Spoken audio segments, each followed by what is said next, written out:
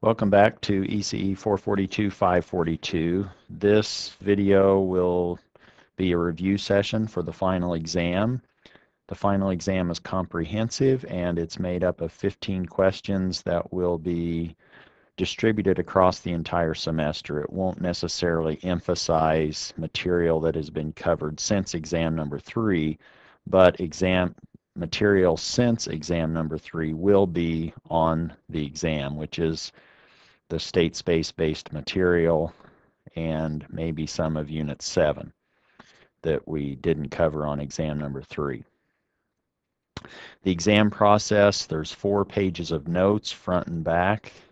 You can bring some Laplace and Z-transform tables, something that you might need to draw a straight line, or a protractor to measure angles, or maybe a compass to draw a circle.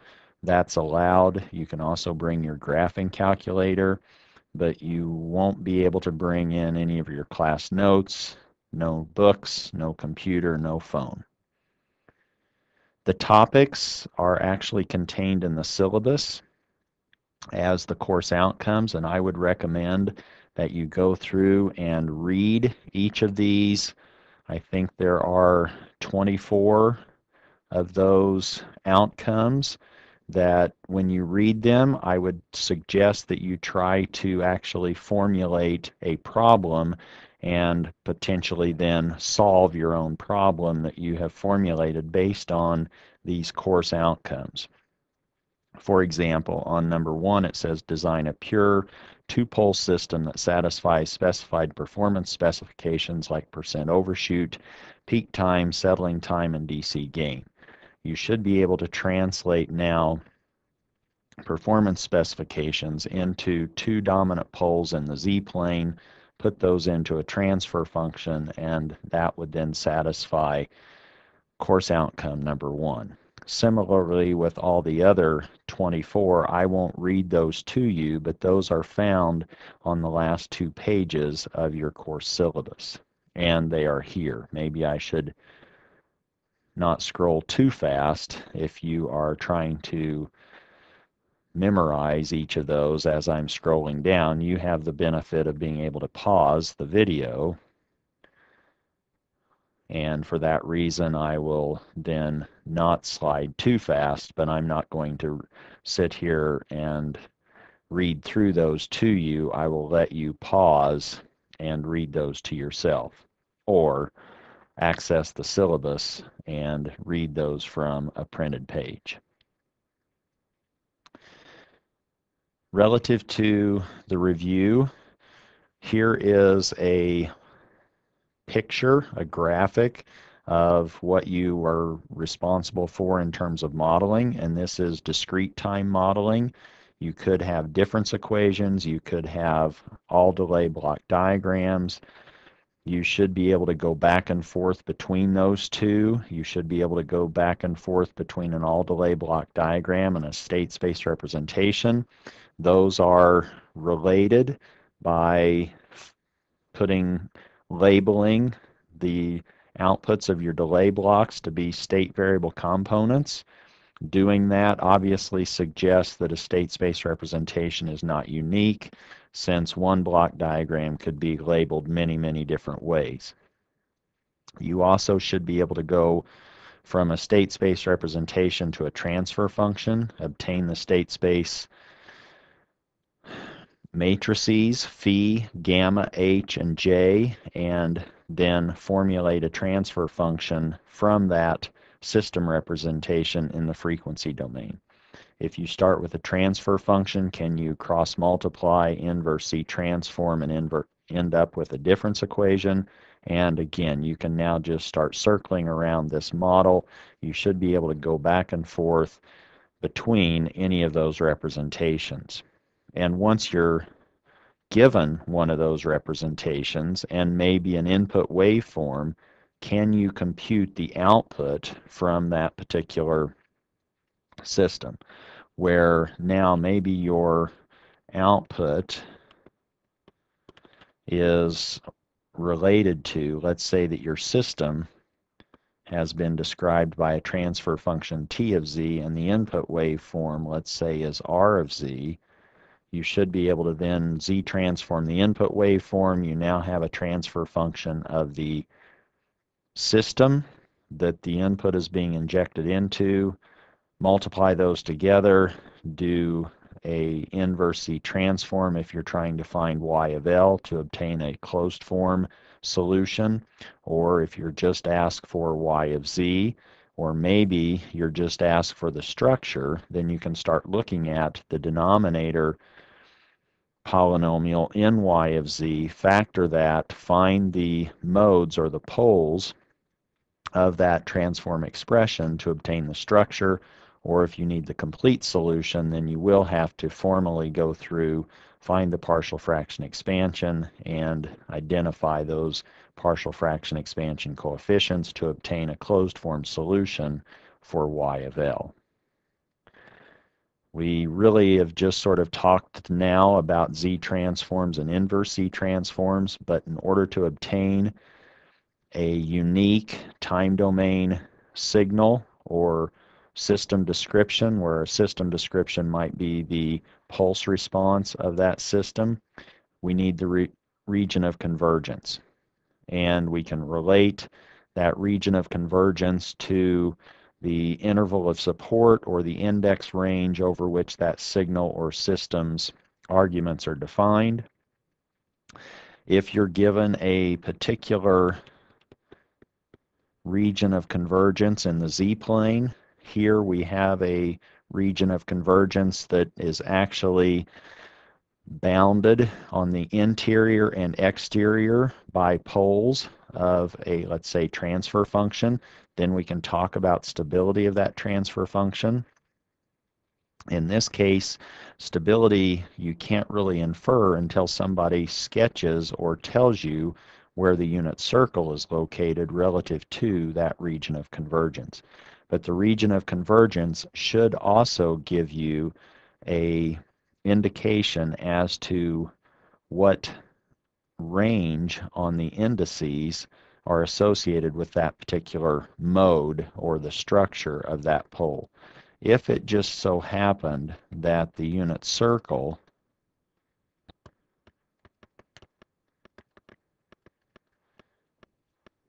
was lying inside or was on top of the region of convergence, this green shaded is what I'm suggesting as the region of convergence.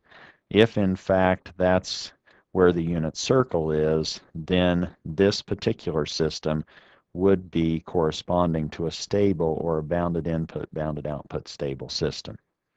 And you need to be able to go back and forth, know how to interpret whether you have a region of convergence that goes or is exterior to all of the poles, corresponding to a causal, or if it doesn't actually include infinity, maybe a right-sided sequence. Similarly, with respect to a disk in the z-plane that's interior to all of the poles, that now corresponds to a non-causal. If it doesn't include the origin, then it corresponds to a left-sided sequence, and as we've illustrated here, we have a two-sided sequence with the real pole actually corresponding to a causal behavior, or for indices that are non-negative, and these complex poles, which are lying beyond the region of convergence, correspond to indices that are negative. You also need to be able to perform discrete equivalence, and we sort of have two different camps. We have hold equivalence and we have non-hold equivalence. For the hold equivalence, we've really just focused on zero order hold equivalence, and that's the case where we have actually a hold device that's holding that analog signal U constant for a zero order hold as it goes in or in between each of the in time indices values. So between sample periods, we're holding the signal U constant as it goes into the system. That gives rise to a zero order hold equivalent. and that system could be in the form of a transfer function g of s or a state space representation. You need to be able to find the zero order hold equivalent for either case. If you're given or if you have access to the transfer function, then you simply insert another pole at the origin and then operate on that z transform of g of s over s by 1 minus z to the minus 1.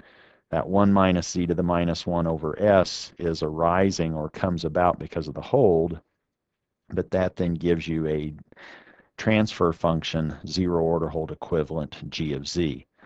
If you are given a state space representation, the system matrix A, the input matrix B, you can now find the corresponding system matrix in the discrete time system phi, capital Phi, by computing the matrix exponential e to the at, and you can calculate the input matrix gamma as this integral that also involves this matrix exponential e to the a. Now our argument mu is allowed to vary under the integral sign, and we can integrate that in together with the product of b.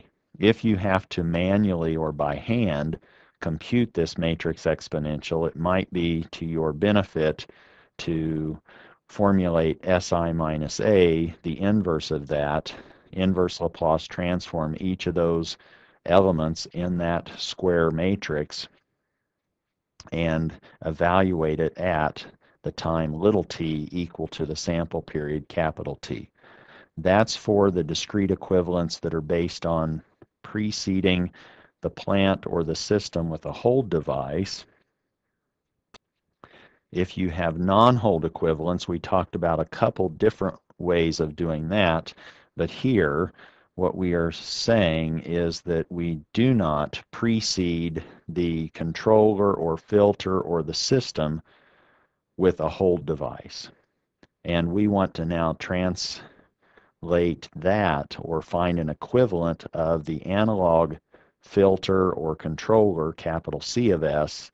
We want to find its equivalent, C of Z, for the discrete time system. And we talked about two different categories of doing that. We have numerical integration, which we have three different ways of doing: forward, backward, and Tustin.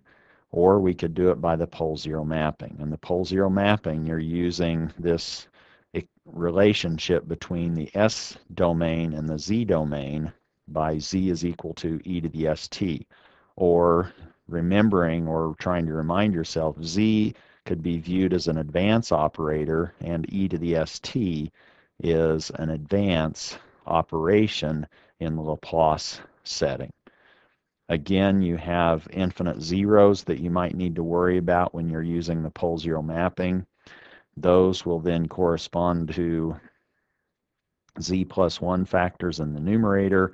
You'll want to match the gains, which means that you might want to quickly think about what does C of S, the analog transfer function, look like. Is it low pass in nature? If it is, then maybe we want to match the gains at DC. If it actually is favoring high frequency information or waveforms, then we might want to match the gains at high frequency, and the corresponding points in the z-plane you will want to know. For DC, that corresponds to z equal to 1, and in this case, when we do pole zero mapping, we're mapping infinity to the point z equal minus 1, and there think about walking around the unit circle from z equal 1, a radius of 1 away from the origin, all the way over to z equal to minus 1, and that then corresponds to all the frequencies that your system can have in the z domain. We also learned how to translate performance specifications into dominant poles in the z-plane, where now we have performance specifications. We focused on 3: percent overshoot, settling time, and peak time. And what do those correspond to in terms of shapes or behavior in the z-plane? Performance or percent overshoot corresponds to constant damping ratio lines zeta or Hartz, and that I've tried to actually show with a graphic here. Now this is, if you mirror that top half down into the negative imaginary axis, that's where the Hart is coming into play, so that a damping ratio of 0.4 might have a reasonable heart shape to it. Some of the others, maybe you have to use your imagination. But here, in this particular plot, zeta equal to 0, the damping, having 0 damping means we're on the unit circle. And any poles there don't damp out. If we looked at what happens here with zeta equal to 1, now we are on the real line between 0 and 1, and we have an exponential behavior. Anything between that gives you then this possibility of having a little bit of oscillation in your second order system that possesses complex poles that have a damping ratio zeta between 0 and 1. And you can see now that the Hart starts to get smaller and starts to approach the real line as zeta goes from 0 down to 1. And that's the constant damping ratio lines in the z-plane. That's the Harts. The settling time, T of S, corresponds to circles, concentric circles. Those are now, you could think of it as a target that you're interested in, and the smaller those circles are in the z-plane, this has a faster settling time than a circle that is exterior to that blue shaded region.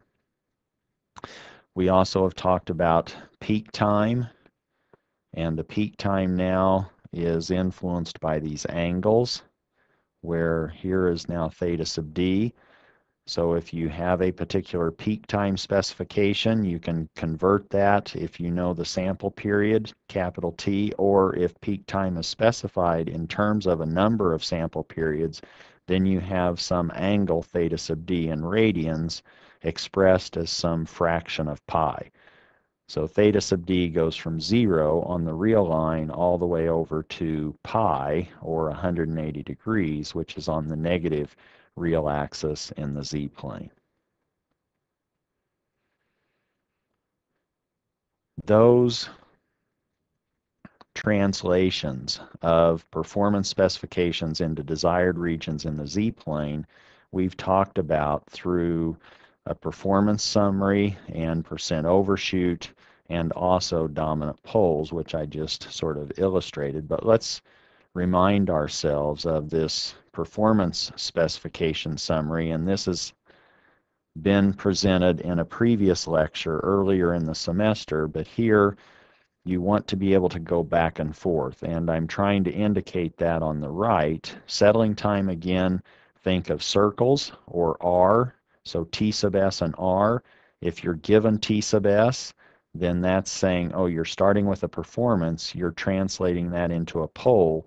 That now performance T sub S, which you can now translate into sample periods N sub S, maps into a radius. Or if you're going the other direction, if you now have a pole radius R from the dominant poles in some, let's say, closed loop transfer function, now you're going from a pole to a performance, and you can now determine the number of sample periods that will evolve before you get to a 1% position relative to where you started, or that's now your settling time. So you can now look at settling time circles as either going from performance to pole or pole to performance. Likewise with percent overshoot, which are the Harts. Here, if you're given a performance specification associated with percent overshoot, now you can translate that into a pole characteristic, which is on these constant damping ratio lines, zeta by this particular formula. And don't forget to take the square root of this ratio of terms.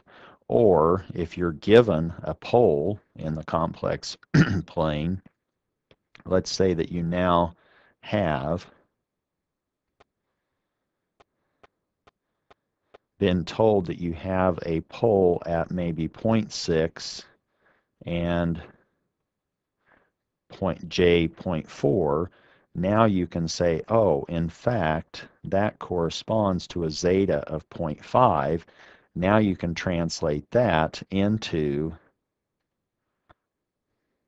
a percent overshoot. You can now say, oh, I have a zeta of 0.5.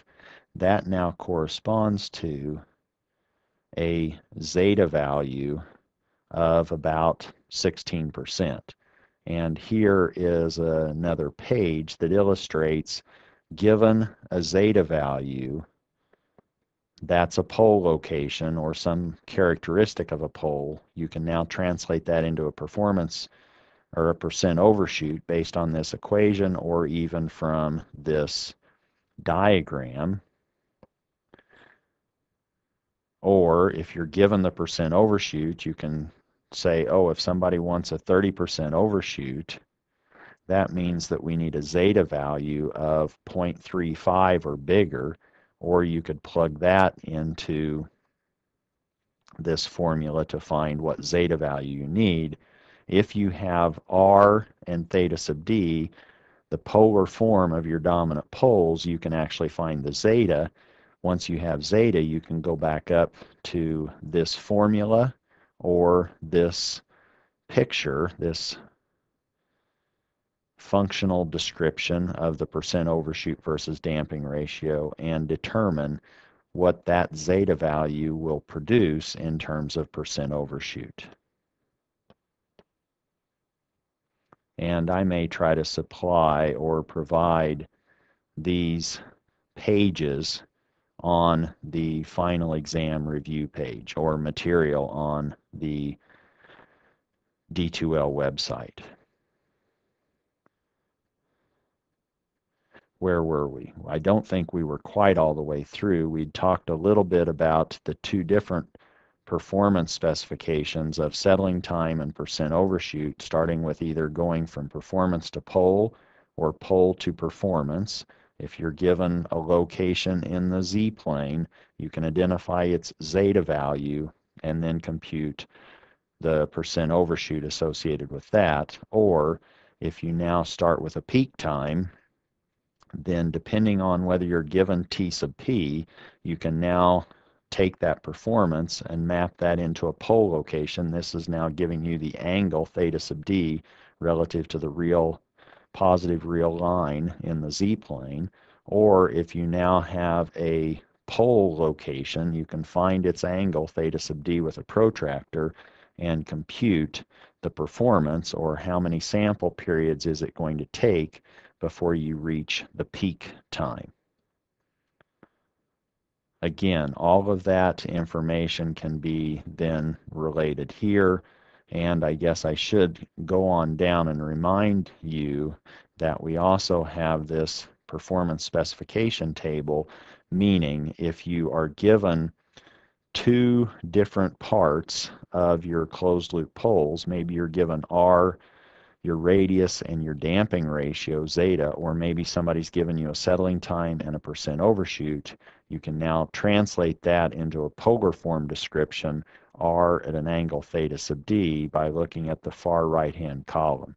And the others obviously can also provide an R at an angle of theta sub d. If you're given percent overshoot and time to peak, then you're on the third line. If you're given a settling time and a time to peak, you're now right in that middle row, and now you are given R at the angle theta sub d.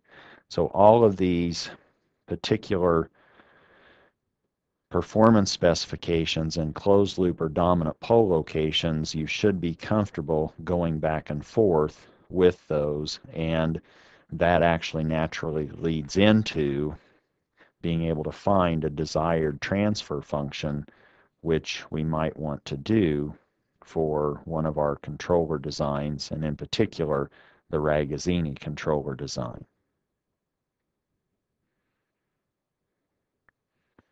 But to use this constant damping ratio figure simply requires that you find either in polar form or rectangular form the location of your pole. And once you have that pole location, maybe it's at 0.4 and plus J6, now you have a damping ratio of about 0.35. You can now come here and say, oh, I have a damping ratio of 0.35. That's going to correspond to a percent overshoot of about 30%. And that's a quick way to then translate these pole locations into performance specifications, and you should be able to go the other way also, from performance specifications into desired dominant poles. And that's actually what takes us now into controller designs. We've looked at three different ways really of designing controllers. We have the Ragazzini design approach, we have transfer function based designs, which we've talked about PID controllers, but we can also just have poles and zeros and build a controller from a collection of poles and zeros. That's our root locus based controller design. And we completed this semester with state space based designs. And let's quickly go through some of those. For example, if you now are looking at a design via Ragazzini or a Ragazzini controller design, somebody might give you a system to control. One of the first things you probably will want to do is find out what's the desired transfer function, and that could be based on performance specifications as we just discussed. In this case, if G sub 1 is our nominal system, we now need to worry about the constraints that the Ragazzini design approach imposes relative to using the design technique with a given system, and in this case G sub 1. And really what you want to do is quickly start looking at these restrictions. The first restriction corresponds to pole zero excess, and in that case here we have restriction 1 that says that our desired closed loop transfer function T sub C of Z has what? Well, restriction 1 is worried about coming up with or generating a causal controller. In this case, the pole zero excess of T sub C of Z is determined by restriction 1, and now we want a pole zero excess of at least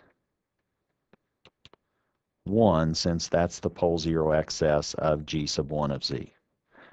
But other than that, you have no unstable zeros or no zeros outside the unit circle. You have no poles in your system outside the unit circle. So restrictions 2 and restrictions 3 are not in play, and nobody said anything about steady state behavior or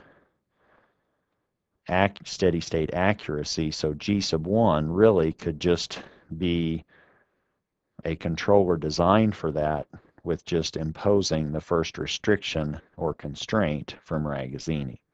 Let's look at one that might be a little bit more involved in terms of having more restrictions in play. Here, what do we have? Well, restriction 1 now says that the pole zero excess of our desired closed loop transfer function, which we've been calling T sub C of Z, pole zero excess of T sub Z of Z must be at least 1, since we have 2 poles and 1 finite zero. Our pole zero excess in G sub 2 is 1, so we need to have at least a pole zero excess of 1 to produce a causal controller. Do we need to worry about restriction 2? in this particular plant. In fact, we do, because we have an unstable 0. We need to include that unstable 0 factor of z minus 2. And that now factor, z minus 2, is also a factor in our desired closed-loop transfer function, T sub c of z. Do we have any unstable poles? Yes, we do. So that means that restriction 3 is in play, and restriction 3 says that 1 minus T sub c of z, evaluated at that unstable pole location, which was at z equal to 1.5, we need that transfer function to be equal to 0. I'm sorry, that expression to when evaluated at z equal to 1.5 needs to vanish. And finally, we need to then be told, do we have any steady state accuracy specifications? And if we do, one of those could be that we need the DC gain of our closed loop transfer function to be equal to 1. And if we have a DC gain of 1,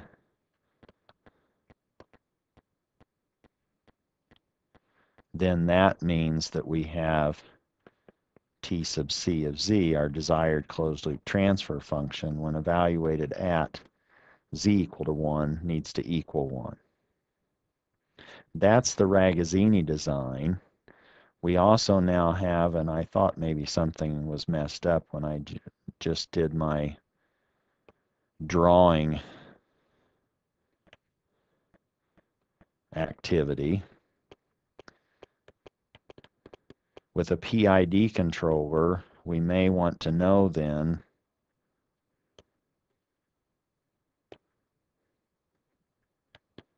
what are the benefits of these 3 different parts. And in particular, the integral part allows us to be concerned or thinking about steady state accuracy. So if we want to include or improve on the ability of our system to track a constant input waveform, we might want to then inject or have a integral term in our controller. And if somebody says design a PID controller, then you immediately know that you can use this structure. That's what we've agreed on in this class. You now need to decide where do you locate these 2 finite zeros. They could both be on the real line. Maybe they're complex conjugates of each other. And then what is the gain k to get you to the desired location in the z-plane with the introduction of this controller, where the PID controller immediately forces a pole at the origin and a pole at z equal to 1. So you'll need to understand and be comfortable sketching the root loci, what happens when you have a certain collection of poles and zeros, and how do you use the root locus construction techniques during a controller design activity. Suppose now that somebody says, I want you to show me what the root locus associated with this transfer function might be. Let's say this is now g sub 1. Hopefully this factored form of the root locus is comfortable for you. We could look at the poles. Those are our x's. We have a pole at the origin in this case, and we now have poles that have negative real parts. They're at minus 1/2, and they have imaginary components of 1/2. We now have poles there, and our zeros are complex, but they now are in the positive half of the z-plane with a real part of 1/4 and an imaginary component of 1/4. We now want to think about what's the root locus of this system look like, or this configuration of poles and zeros, and you should be able to start drawing or sketching that. Here is minus 1/2, here is j 1/2. I don't want to cloud that up or fill up the z-plane too much, but now we have one segment of the real line from the origin all the way to minus infinity belonging to the root locus for this particular diagram. But now what's our pole zero excess? Well, our pole zero excess is 3 minus 2, so we only have one asymptote and it's going off at minus infinity. And now what happens? Well, it really depends on the distribution or how these poles and zeros are sort of relatively spaced. You could have something that comes down from here and re-enters. We know we're starting from the poles. What would help us here is finding what the departure angles from those poles are. Here I've drawn those angles or departures in the top pole to be bigger than 180 and less than 270, so it's somewhere between 180 and 270. But if this is the actual root locus behavior, then one of those poles after it re-enters the real line is going to go off to minus infinity. One's going to go off to the origin, but that's going to meet up with this pole coming from the origin. And now once these break away, they may now approach those zeros. And so we still have one asymptote, but now we could look at the arrival angle, and the way I've sketched it, the arrival angle is at about 180 degrees for that pole zero pattern. So you wouldn't necessarily know how to connect those unless you were to calculate the departure angle and the arrival angle from the complex pole and the complex zero, which is why knowing the rules for sketching a root locus can be very beneficial. Let's now look at one more. Here it's kind of the flip-flop of what we just had, although now our zeros are a little bit further away. They're at 1/2 and plus and minus j 1/2. The pole is at the origin and then at 1/4 plus and minus j 1/4. And now what's going to happen? Again, it's going to depend on the departure angles and the arrival angles. Now maybe the departure angle is minus 20 degrees and maybe the arrival angle is 180 again.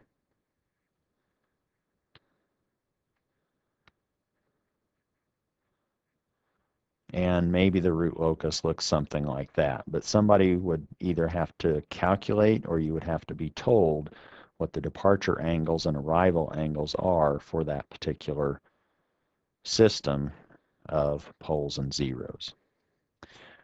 Let's look at a general z-plane controller design, and here we have a 0 at 2.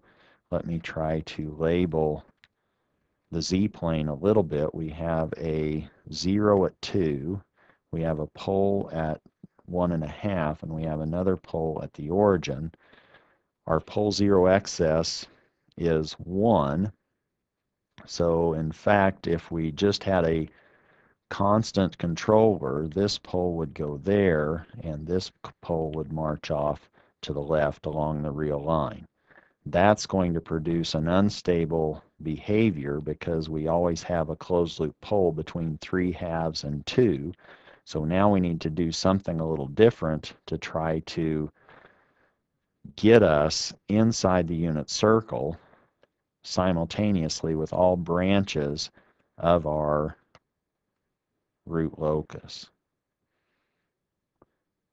So how are we going to do that? Well, we might want to, and what can we never, never, never do? We never want to cancel poles and zeros outside the unit circle. We can put poles and zeros outside the unit circle. We just cannot use those to cancel poles and zeros outside the unit circle. One strategy might be, what if I now put a 0 there? Now I have that segment of the real line that, as I crank up the gain k, will actually be on the root locus. The segment between now, the pole at 1.5 and that 0, let's say at 1 3/4, is not going to be on the root locus, but I can't just put a 0. I have to accompany that with a pole because I need a causal controller. So maybe I have a pole down here. What am I doing? Now I'm saying my controller looks something like, let's say, z minus 1.75, and I now have placed a pole, let's say at 0.1, and can I now adjust the gain k? This now I have a branch between the two rightmost poles, and this, again, I preserved my pole 0 excess, and that pole at the origin will start zipping off to minus infinity as I crank up the gain k. These two poles to the right, hopefully, will now break away somewhere inside the unit circle or to the left of 1, and then come around and re-enter the real line between those two zeros. And what I'm hoping for is that maybe I can pick the gain to place, I don't know why I can't seem to draw triangles, the two complex poles and maybe that complex and the real pole there. I would need all three of those triangles to simultaneously be inside the unit circle by the choice of gain k. But this now illustrates you would have to verify that there's a breakaway point between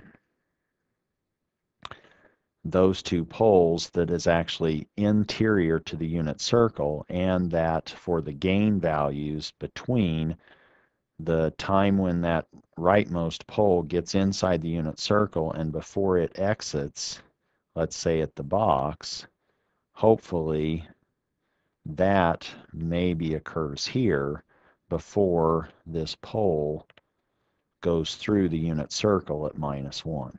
But those are the questions that you would need to investigate on the magnitude of the gain k.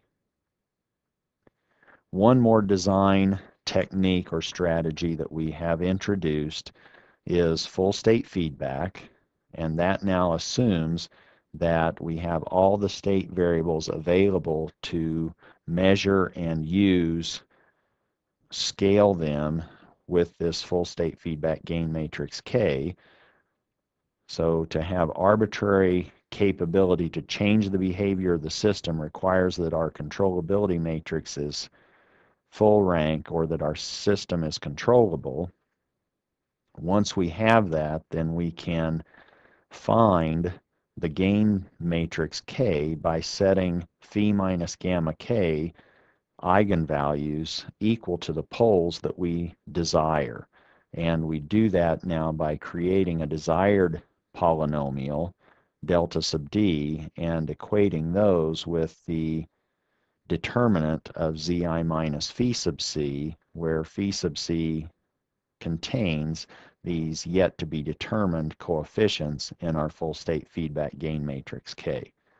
Again, full state feedback is worrying about changing the behavior of the system. We say behave, or we want a certain percent overshoot or settling time or peak time. That's the behavior. We can now adjust that by designing capital K. If we want to tell the system where to go, if we say, I want you to go to 5 degrees, or I want you to track this constant input of 20, then we need to introduce a non-zero reference input. And we've now talked about how do we select in earlier lectures, how do we select this reference input gain, capital N sub 1, to allow our system to track or follow constant inputs. And that now says that we might use N sub 1 or set N sub 1 in this expression, Zi minus phi sub c inverse gamma N sub 1. This is now our closed loop transfer function between the reference input and the output. We now would potentially say what's the DC gain of that, and if we set that equal to 1, that might now force the value of capital N sub 1, which might be a scalar if we have a single input, single output system. I hope that now provides you with a little bit of a summary of what you need to be capable of doing and performing relative to the final exam. Good luck on your final exam in ECE 442, 542.